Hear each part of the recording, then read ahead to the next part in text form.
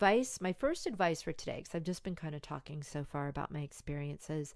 My first advice is that there needs to be a safe zone about music. And that doesn't mean that praise your child when it doesn't sound very good. It doesn't have to be that.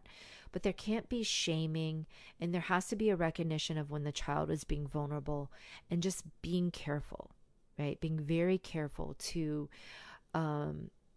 when you give criticism, that it's constructive criticism, that it's done in the right way, and that you're giving heaps and heaps of encouragement. And it doesn't always have to be encouragement about the outcome. A child might be playing something and it doesn't sound very good at that point. But many times this is where parents can get it wrong, is it's like, oh, that sounds really bad. What are you talking about? Like, I don't think my child's very talented. Like, I don't think, what do you think? I mean, and they'll be saying things like this right in front of the child, right? And the problem with that is the parent doesn't understand the process. And what we want to encourage is the process. If the child is working hard of it, if the child has been focusing, then the analogy I always use is that it's like a plant with sunshine. You give it the sunshine. The sunshine is the encouragement. The sunshine is the acknowledgement. I see how hard you're working. I want to commend you for the focus that you're giving. I want to commend you with the determination that you have to finish that piece. I can tell that this is not easy for you to do, and you have stuck with it anyways. This is the type of encouragement. It's about the work, not the outcome. Now, when a child sounds beautiful, it's very natural, like, oh, wow, you sound beautiful, right? And this is great.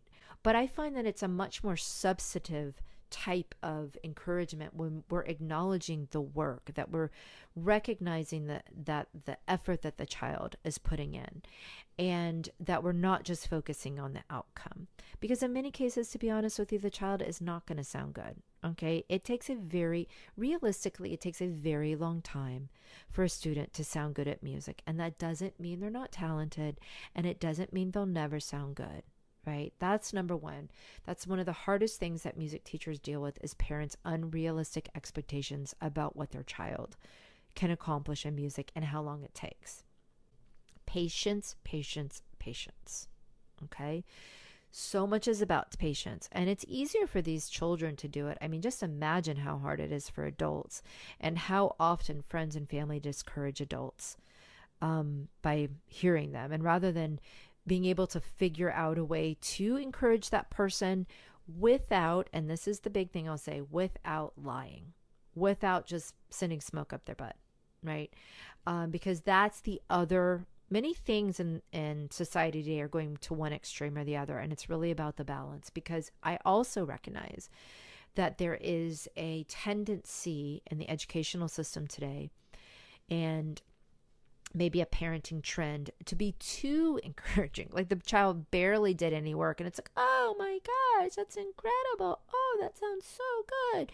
And that's also not right, because now we're giving that child a false illusion. We're not loving the child by being grounded and honest with them. Right?